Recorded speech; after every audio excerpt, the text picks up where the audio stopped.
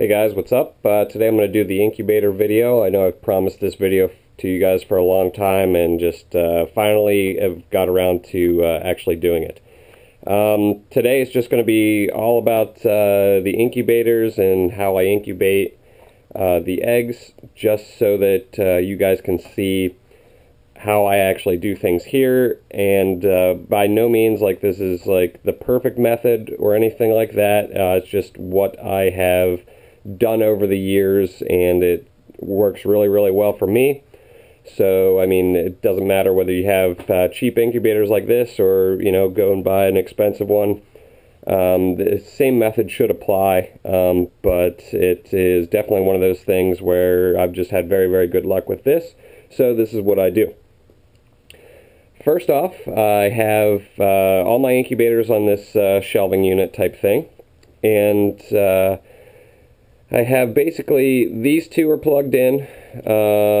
Actually, all three on the top are plugged in. The two down here are plugged in, and this one's plugged in. Right now, I only have 6 of them running. I've got 2 spares over here that are not running right now, and I also have a few others in the back room that aren't running as well. But basically, what I have here are the 6 incubators that are running. They can hold up to probably about 600 eggs total. Whenever I go through and show you the insides of the eggs, you'll be able to see what I mean by that. Most of my egg containers will contain about 16 eggs a piece, and then there is about, there's 6 of those per incubator I can fit. But some of the incubators actually have bigger containers in them, which I'll show you those as well. And they can fit, I want to say like 30, 40 eggs a piece in each container. So basically what I do, and I use Ovibator incubators, which I like the picture window ones for the later stage incubation, just so that I can look in without opening and see if there's any babies in there, which actually, if you look, you can probably see a few babies in that one, a couple babies in that one, 2 babies it looks like in that one, and looks like about 6 of them in that one. So this is actually my final stage incubator for my leopard geckos. Basically what I do is I have 2 incubators that are 90 degrees, which one of them I put the ones that I want to have male in, and then the other one is just the final stage incubator, so that pretty much everything hatches out of one of these 2 incubators right here. What I do is basically a Ron Tremper-esque style method where I do low incubation for females, and then they basically get snaked through until they get to a 90-degree incubator. This definitely helps with color. For some animals it doesn't help. It's typically good for color in albinos, so you don't get like the chocolatey dark ones, if you will.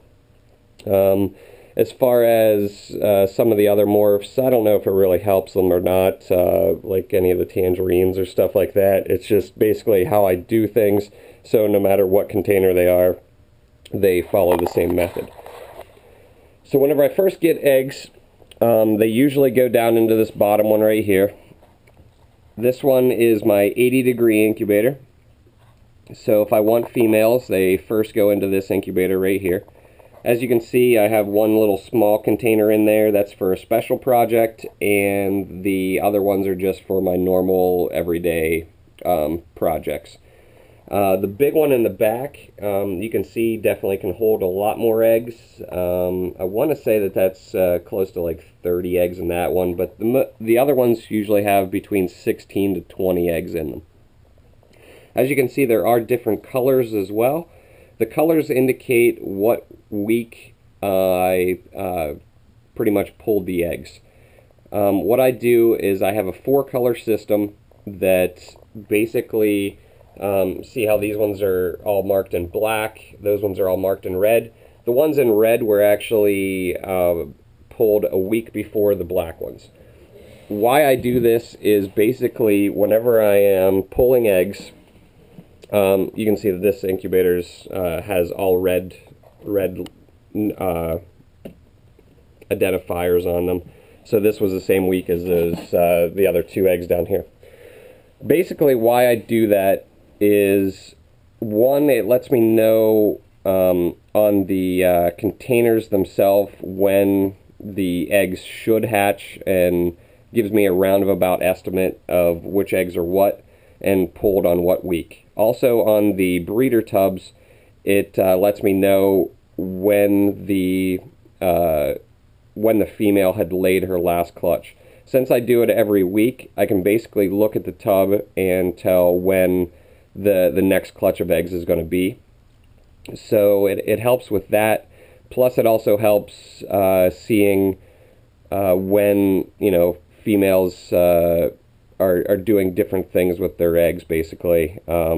It's just a method that I use. It's kind of a weird method, but it works for me.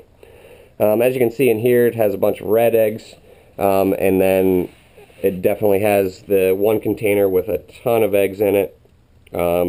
And how I put eggs into a container is definitely by project, or if there's not enough eggs for that project to go in a container, they're projects that definitely look totally opposite from each other, so I can tell which ones they are just by whenever they hatch. The huge group here is a bunch of marble eye stuff, different crosses, so that's why I can just pretty much put them in there, and whenever they hatch I can tell which ones are which. This one only has a couple containers of eggs in it. You can see there's 2 missing out of this one. Basically what I have to do is rotate some eggs from this incubator right there into this incubator. I just haven't done it yet. It's one of those things that I just go through and rotate them about once a week. And as you can see, they're getting into the blue coloration now in here. So basically it goes green, blue, red, black. And as you can see, there's some black ones in there as well. Those are some males. There's a green, which you see the baby in there, kind of sleeping. There's just some more blues. The blue week, it definitely was a big week for egg laying. And then there's some more babies in this one.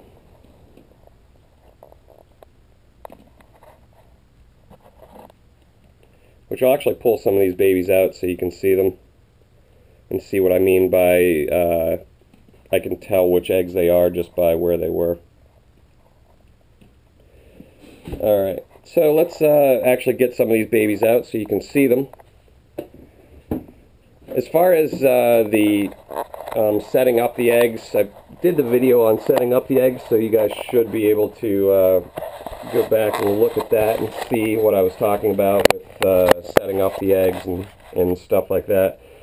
Basically what I do is I do a 1-to-1 ratio of the perlite to water in these little containers.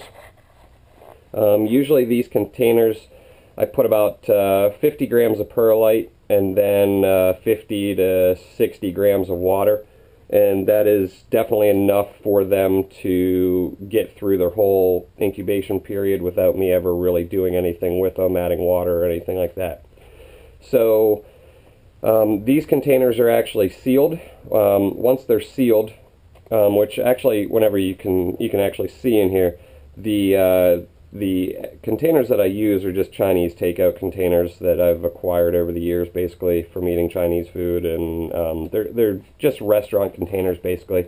So it's very easy to acquire these. I don't know exactly where you can find them online, but I'm sure if you go to like a restaurant supply store or anything, or a store online, you can definitely get these. Basically the let's see here, I'll just open this up so you can see. These guys are probably going to run out, so that's why I put the tub underneath them. But basically there's a little lip on here that I don't fill it up past that, and these are actually 2 pure Montanus babies that have just hatched out. Actually, how I can tell that is, if you look on this container, they were basically arranged in a certain order in the container, and then they were actually labeled above it. As you can see, some of these are actually marked off. Those ones are ones that have already hatched. So in case like the eggshells or anything like that get moved, you can still tell what which eggs have hatched.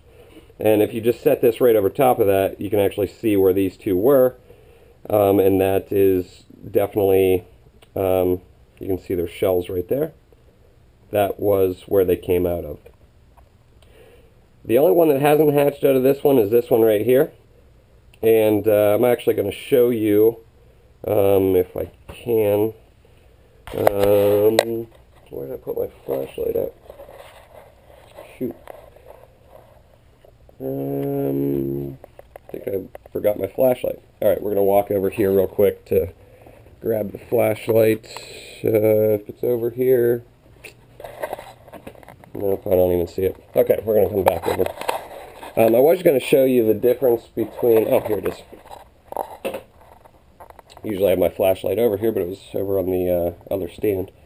Alright, basically I'm going to show you a bad egg. This egg still looks good. You can see it's still very plump, hasn't molded over or anything like that. But whenever you shine a flashlight on it, it definitely has, a yellow tint to it. At this point during incubation, this egg should have turned pink by now, because this is an egg that has been incubating for probably about a month and a half. So this egg definitely is going to be bad, and I'll actually break it open so you guys can see this real quick. And this is just one of the things that happens with egg incubation, that basically, see all this yellow gook in here? This is basically just a bad egg, and it looked good throughout the whole incubation, but there was nothing in it. This will happen. It's one of those things that you'll get bad eggs. Not every single egg is going to be good, and not every single egg is going to hatch. That's why they say don't count your baby geckos before they hatch, because basically some eggs are going to be bad. Which that cross, it would have been awesome to have, because that was actually a Snowbell white and yellow het radar cross to a radar, was that cross, but just never started to form. So we're just going to basically take this out of the incubator and get rid of that, because they're all gone, and this will leave me an extra spot in here. So I will actually rotate another container into this container, or into this incubator, so that I can have another one incubating. Also, we've got this egg right here. As you can see, everybody else from this container is already hatched out. This has been about a week or two since it has hatched, or all the other ones have hatched. This one again, you can see the yellowish coloration to it. No veining or anything like that. So that one's probably bad as well. So what we're going to do is just cut it open, and basically we just, you see them splatter sometimes. And again, the yellow gook. So that one was a bad one as well, which, like I said, it happens. But out of pretty much, it looks like there was 2, 4, 6, 8, 10, 12, 14 eggs in there. One bad one. That's not bad odds. Usually you'll get about 5 to maybe 10% will be bad eggs, and they just never form or anything like that. And like I said, you'll have it. So what this is, these two are pure Montanus. So we're actually going to pull these guys out and just put them into another container. And then I'll get some of these other babies out so you can see them. Let's show you, this one's pretty good. Alright, what we have here are actually a universe baby, which the universe is just a super eclipse white and yellow, basically. As you can see, whenever they hatch out, they're very, very white. Almost no spotting at all, a little bit of a grayish tone to them. but for the most part they are pretty pure as far as coloration goes. A little bit gray, but very, very cool looking baby. Easily recognizable compared to a Super Eclipse. Super Eclipses definitely have like more of a grayish pattern to them and are very, very dark as babies. The other one that we have here is actually probably a marble eye, or at least at the very least a het. What that guy is basically, I have a weird paradoxed marble eye animal, and that was crossed to a white and yellow het marble eye. So we got the universe right here, and then a cool marble eye project animal right there. And then as you can see, we have two eggshells there, so we're just going to set those off to the side. I'm going to check these eggs just to make sure that they're okay. You can see in this one it's very, very pink still, so that one's good to go. Same thing with this one. And this one's very, very pink as well. This one will probably hatch out next. That one is going to be the sibling to the universe, which that one was a TE, which is a total eclipse, crossed to a universe. So it's either going to be a universe baby or a total eclipse baby. It's definitely going to be a super, definitely going to have eclipse to it. So the only question will be, is it going to be white and yellow or not? We still have a WoW baby left, and it looks like a extreme tangerine crossed to another tangerine, so we'll easily be able to tell the three apart.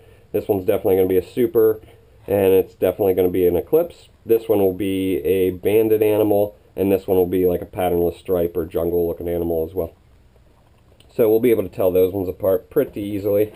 As you can see, all the rest of them are marked off, or I got to mark those ones off because those ones are gone. And we're going to slide these guys into a container so that I can show you a couple more. Just going to dump those guys in.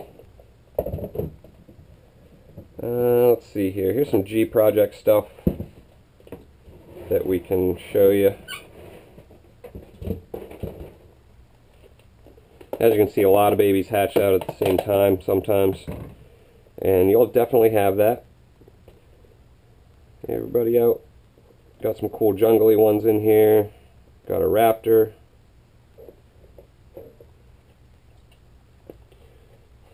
This is a yolk sac that just got, it wasn't absorbed. Put all those over there. Alright, that egg's still incubating.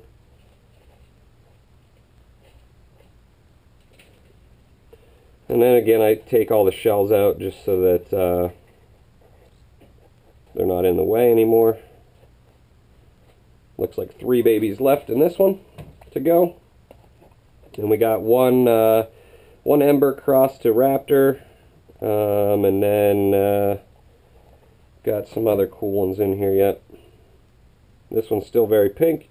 This one's yellow. That one's bad, and that one's yellow.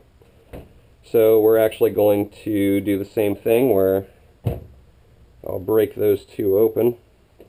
Just get the container that I'd already used for this. And again, the yellow gook. So that one was bad. And this one was yellow as well. Oop, I just squirted that everywhere. Another yellow gooky one. I literally just shot that egg all over the freaking place. Got all over my stuff here. Yeah, whenever you're breaking eggs open, just be careful you don't squirt it in your eye. It's probably not good to do that. But as you can see, like they looked good, but they just never, you know, went full term. This guy's going to hatch out probably in the next day or two, so we'll have him put to the side right there. And then move this out of the way. Let's take a look at these G Project babies. Got some nice carrot tail on that one. This one's going to be really nice in coloration. You can already tell as a baby. These ones are definitely going to be some cool jungly looking ones. Nice little reverse stripe one there. Nice raptor. This raptor is going to be very, very nice as well. You can see the carrot tail already on it. It's probably going to be a good 75% carrot tail animal. And it looks like it has solid eyes right now. So that one's going to be definitely a nice looking animal. You can kind of see the carrot tail coming in on some of these. With the G project, you can tell how much carrot tail they're going to have straight from hatching. You can see that this one's going to have a heck of a lot more. This one's actually an eclipse too. So that's really cool. It's going to be one of those crazy eclipse looking ones, the solar eclipses. These guys are just going to be the jungly ones, but still the jungly ones turn out really, really cool. That's how you get the greenish tints to the animal as well, whenever you have this dark patterning on them with the orange coming in on top. I'll have to give you guys an update of these guys as they grow, because these guys are definitely going to look pretty sweet. But these guys, we're going to put them in another container right here, so we can see what else we got left in the incubator.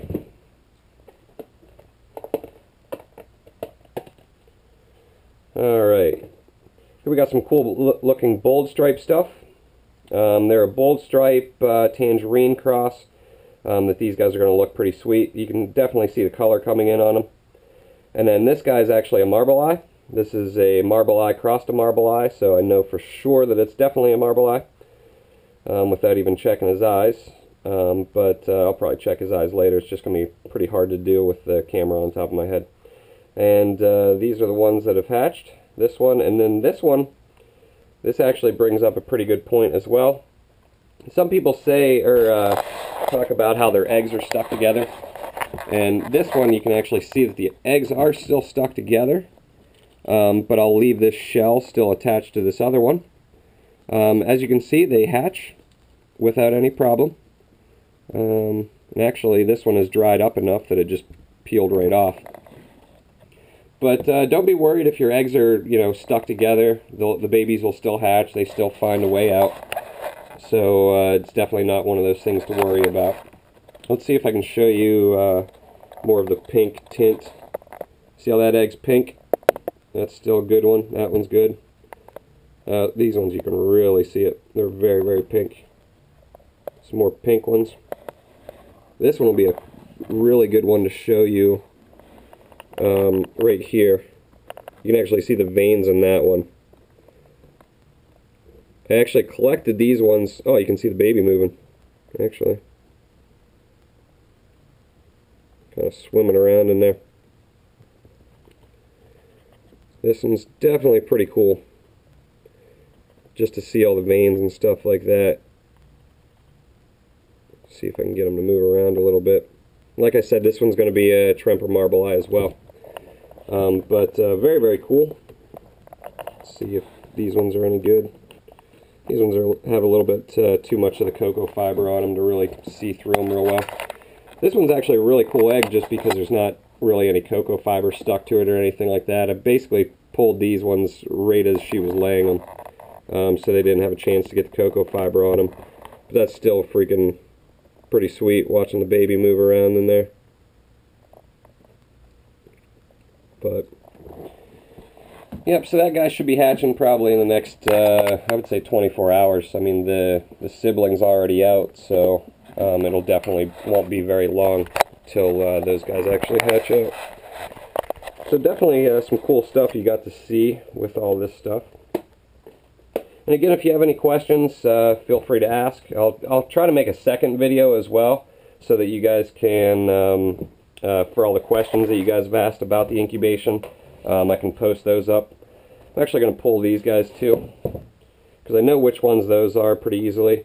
These are some bold stripe bells that I work with. Very, very cool as well. They're not perfect stripes by any means, but these guys definitely... the parents have thrown some some perfect stripes already this year, but I just don't think the line's strong enough that it throws perfect stripes every time. But these guys are still very, very cool. Very, very lavender coming in there as well. That one's got a nice stripe to the tail. But it's still like a broken stripe, so it's nothing super crazy or anything like that, but definitely still cool animals. And then they came from these 2 eggs right here, so I'll pull those out just so I can see. Then we've got some pure fascio eggs cooking. These are pure Afghanicus. And all these guys look good still. They've kicked this one pretty much the whole way around. As you can see also, I don't mark the tops of my eggs. I don't feel that it really affects them, that if they get turned over or anything like that. I've definitely had babies wreck the inside and eggs get turned all around and moved. And it's never impeded the babies from hatching by any means. So I don't really ever, you know, mark the tops because I just don't think it's worth it. And then I did have one more baby in the other incubator here. I'm going to pull this guy out. This guy is actually from the one of the Afra projects. His dad is actually a gem snow tremper. So this one's going to be het for tremper. And as you can see, it's already a gem snow. Very cool looking pattern to its back. There's his eggshell, so we'll get that out of the way.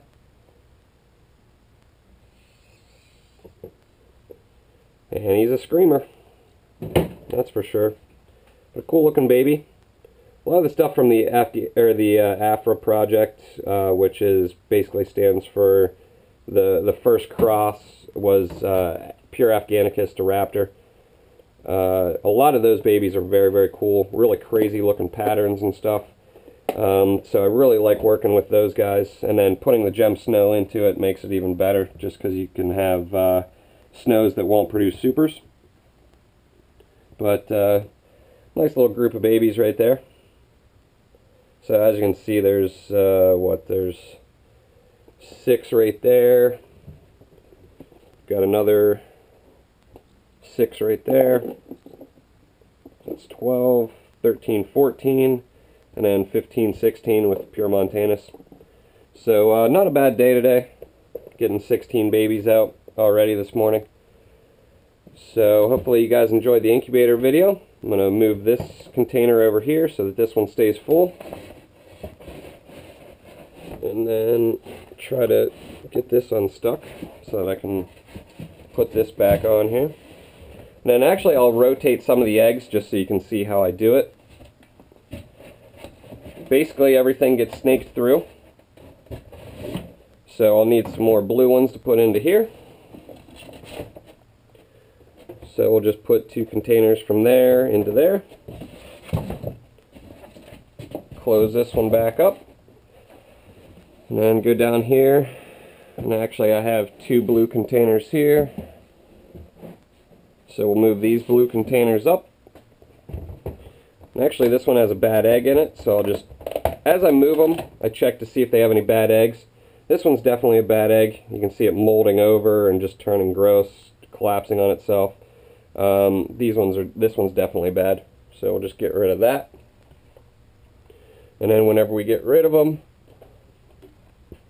we just take a marker of a different color and just basically mark that it's not there anymore. That's just for whenever they hatch out and stuff like that. Sometimes you'll see eggs that they start to dry out a little bit and get dented. Don't worry about those ones. I would still keep those incubating. There's usually babies still in those ones. The ones that you want to throw out are the moldy ones. If they start to mold over, those are bad ones. I'll actually rotate all this stuff later because I know the video is getting a little long. So hopefully you guys enjoyed the incubation video. Got to see some babies. The next video that I'll do is probably like setting up the babies, stuff like that. I know that I've done an old one, but I'll make an updated version of one. And again, these are just ova incubators, or ovibator incubators, I should say, with basically the waffle thermostat thing in here and the heat that goes around. You probably saw the light on most of the time. That just means that it's working. I've always just had very, very good luck with these. They stay pretty much at a constant temperature within a degree or two, especially whenever I have the, as long as you keep the place where these guys are at a very, very controlled temperature, these guys will stay at a very constant temperature as well.